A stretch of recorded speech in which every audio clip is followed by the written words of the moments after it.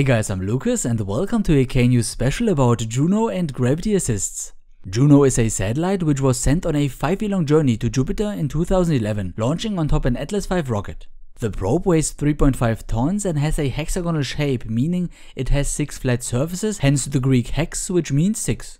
Mounted on the sides are 3 instead of the typical 2 solar panels to decrease the satellite's diameter down to 20 meters, limiting the forces they get exposed to during flight because it is a rotary spacecraft. This means it rotates around a center axis to enhance its stability during the long coasting phase. The satellite's electronics are placed inside such a thick titanium cube, protecting it against the harsh environment in space on the way to and around Jupiter. 2 of the mentioned 3.5 tons mass are reserved for propellant, from which one part drives the liquid-fueled main engine and the other the reaction control system. Next to that, there is also a lot of scientific equipment on board and of course a communication antenna, which will point towards Earth most of the time. Liftoff was as mentioned in August 2011, the same year of the devastating tsunami and following nuclear disaster in Japan. Atlas V launched in its heavy 551 configuration, and since the satellite is relatively lightweight, it was strong enough to reach speeds necessary to escape our Earth and send Juno on a one-way trip to Jupiter. Just by the way, according to Roman mythology, Juno was Jupiter's wife and sister, the analog to Greek's Hera, which was Zeus' wife. Anyways, going to Jupiter is not as straightforward as it seems because although it is the biggest planet with the highest gravitational pull, leaving the inner solar system takes quite a lot of energy since the Earth is in comparison very close to the Sun. Jupiter's distance is at 780 million kilometers, more than 5 times longer, and there is also the asteroid belt in between. However, latter has an estimated total mass of only 4% of our moon, and the size of the belt makes hitting an object very unlikely. Now, to make the whole process of getting to Jupiter more efficient, NASA uses a so-called gravity assist or swing-by maneuver. For a long time I thought to understand what happens in such an event, but thinking about it carefully, it is actually not that self-explanatory as it seems. Imagine this planet in the center and a satellite passing it. The gravity pulls the satellite towards the planet, speeding it up. It makes total sense, but once it passed, the force pulls in the other direction, breaking it down again. So in total there should and actually is no net gain in velocity in a case like this. However, in reality Juno was still somehow able to accelerate from such a maneuver, and the key to that can only be found taking the Sun into account. The planet a spacecraft is using for such a swing-by revolves around the Sun as well, and in this speed lies the energy a satellite can harvest, so to speak. The goal is to fly by in such a way that the satellite takes away some of the planet's momentum, breaking it down slightly and speeding itself up. This sounds dangerous, but since Juno is very light compared to a planet, the amount it takes away is negligible for the planet itself. To illustrate this a little, here a planet which moves in a circular fashion while the spacecraft in white is heading towards it. The speed increases as it comes closer, and since it moves away, the satellite has more time to accelerate than it could was the planet standing still. I think this is very important to understand the gravity assist, but it's not all yet. Whether a swing-by is useful or not highly depends on the trajectory. Such a flyby, for example, would result in almost no exchange in energy, and doing this would actually decrease the satellite speed. This is how asteroids can be caught in a stable orbit around a planet using the planet's own moons as a gravity assist. Jupiter, for example, has 64 moons, and many of it are indeed asteroid-like.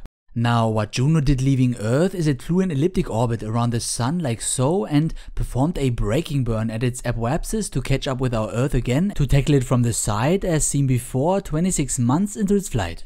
Setting up a maneuver node at the apoapsis and targeting Kerbin, I can adjust my trajectory until I achieve an encounter.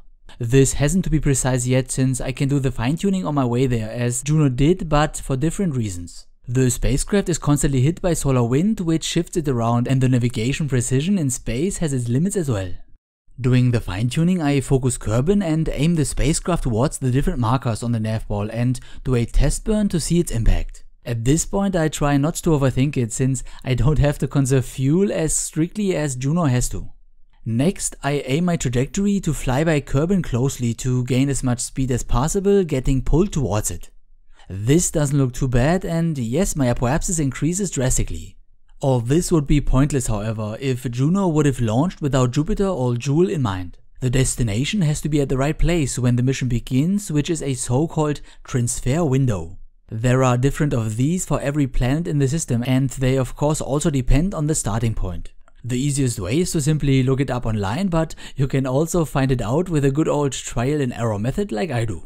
Finally, on the right track, Juno again performs several course corrections using its reaction control system. The 4 major burns on the other hand are performed using its liquid-fueled main engine, and as mentioned, the majority of Juno's mass is made up of propellant, engines, its structure and solar panels. Since there's only little mass left for the actual scientific instruments, they are chosen to be as simple as possible, and that means there are no complex mechanisms to point the sensors in the correct direction, for example. This is why the satellite will maintain its rotation even after it has arrived at its destination, and it will do 2 revolutions per minute, giving each instrument a fair portion pointing at Jupiter. There are 8 scientific experiments in total and 1 color camera called JunoCam for educational purposes.